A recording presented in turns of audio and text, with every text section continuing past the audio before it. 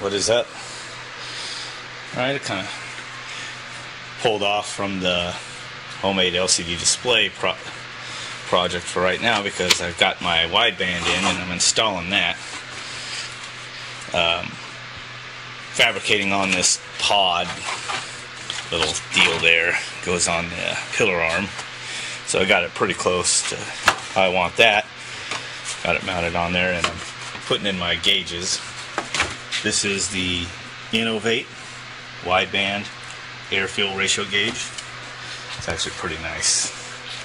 And there's the wires. It's a complete digital setup. It's got input and outputs. This will connect to a laptop and we'll be able to do real-time logging. It'll actually it's supposed to interface with that binary editor that I have. Here's the wideband O2 sensor. And the bung, I'm getting ready to weld that bung into the exhaust right now. And yeah, that's a lot of fun. This is the engine. I haven't really put any pictures of it. But it pretty much looks like it's all stock. It's got a pretty good amount of miles on it too. I got a couple things to fix under there. But right here's where I plan on putting the turbo. Relocate the coil pack and cut off this plastic. This is just fake, just to continue the overflow. Bring the exhaust pipes out front. Got a freaking hose fitting that's leaking, spraying freaking water from the radiator. It looks nasty. I gotta flush that sucker. But anyway, right now what I'm doing is putting in the exhaust. So right now what I'm doing is putting in the O2 sensor. So I'm gonna crawl underneath there and mark that and see if I can get that welded in. Okay, there's not a whole lot of room up here. They want you to put the sensor before the cat, for obvious reasons. So I'm gonna try to peel back this deflector right here. Let's see if I can sand that down and pop that hole right there. It does look like that's gonna give me just enough room to probably bolt that in. Right there. Oop. I can hold the camera. So, right there. Because the first section of this cat down to here, this whole section should just be hollow in there. So I think I'm just going to bend that back and punch a hole right there and find out. And I'm going to try to weld that in there. See how this works. I got the front camera on my phone, so it probably might drop from HD. This cutter up in here.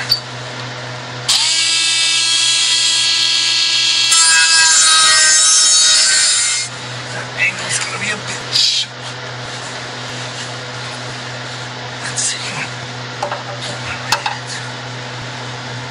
Screens, looks like.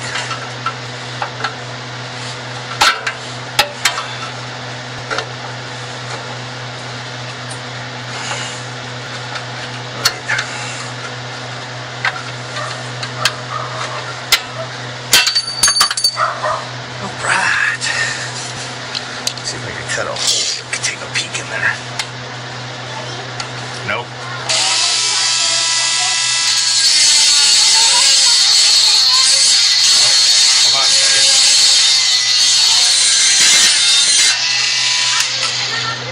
Come on, my kids annoy me and these bits eat right up.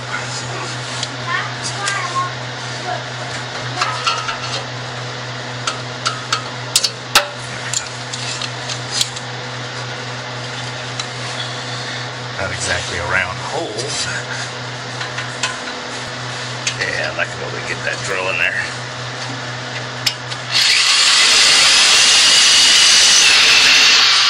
Am I? That's hot. Woo, hot freaking metal. Yeah.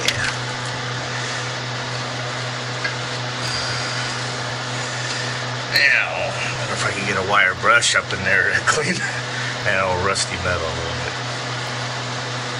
So I'll see if I can get this little sucker up in there and clean it. That was some really gay music, whoever that was that just drove by. And now they're rude asses that honk their horns because they're too lazy to go knock on their friend's door. I love that shit. Alright, let's clean this metal up.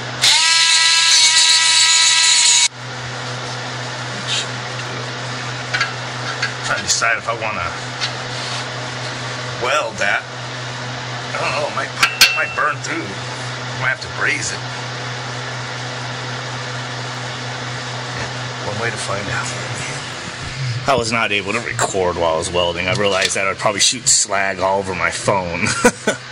That's one nice ugly weld right there. It's actually not that bad. But a lot of it I had to do blind, man. Just reach my hand way up there and weld. So there's the original O2 sensor, and here's the new one, wideband. So, and cable goes up in there.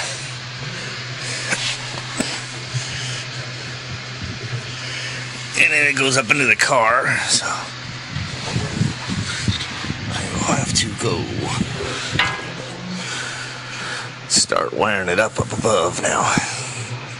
Yeah, this is pulling the trim down.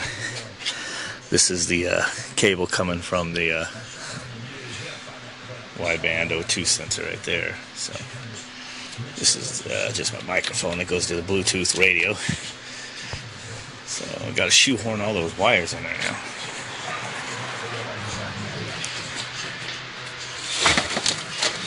All of that's got to get back in there. Here's where it connects to that plug I just showed you for the wideband. I got to wire this up to power, light dimmer, serial output for data logging with the computer. So that's the next step.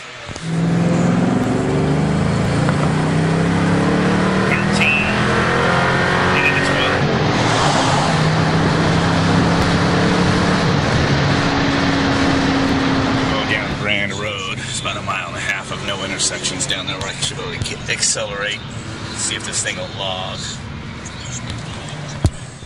Playing back the log here.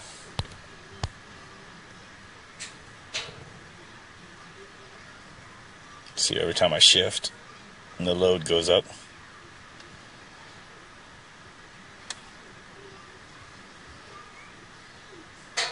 So staying in the 12s on hard throttle. That was fourth gear right there. It's pretty cool.